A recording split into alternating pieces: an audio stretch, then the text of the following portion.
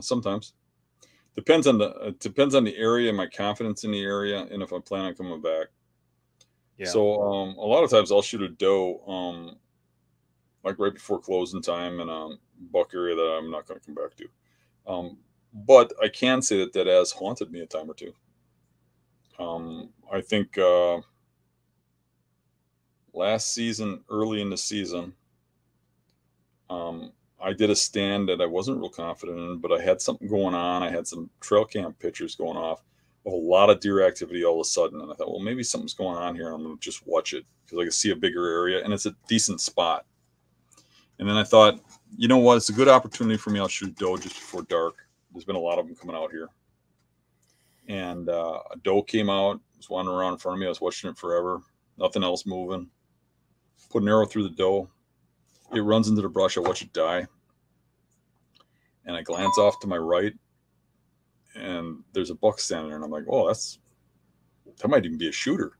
It obviously watched me shoot that deer. It doesn't know I'm in the tree, but it saw something happened. Yeah, right.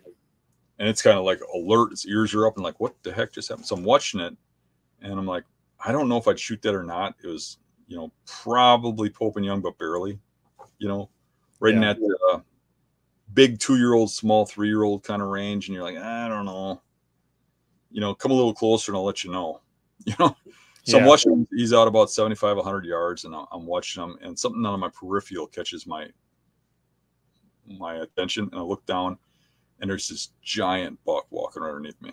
I grabbed my bow, and I ended up, that's the one I shot in the neck when it looked up at me. Yeah.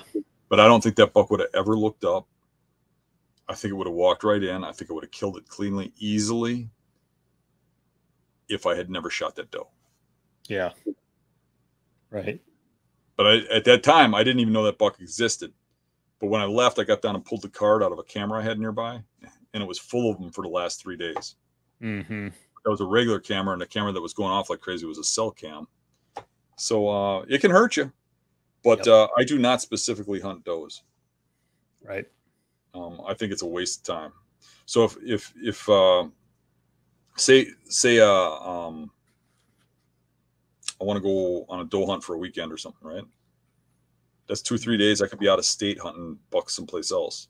Right. Even if I don't have a buck tag that weekend or whatever.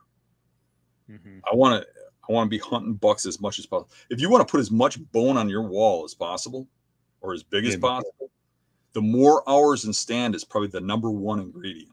Yeah. So Right. spending time shooting does does not do that.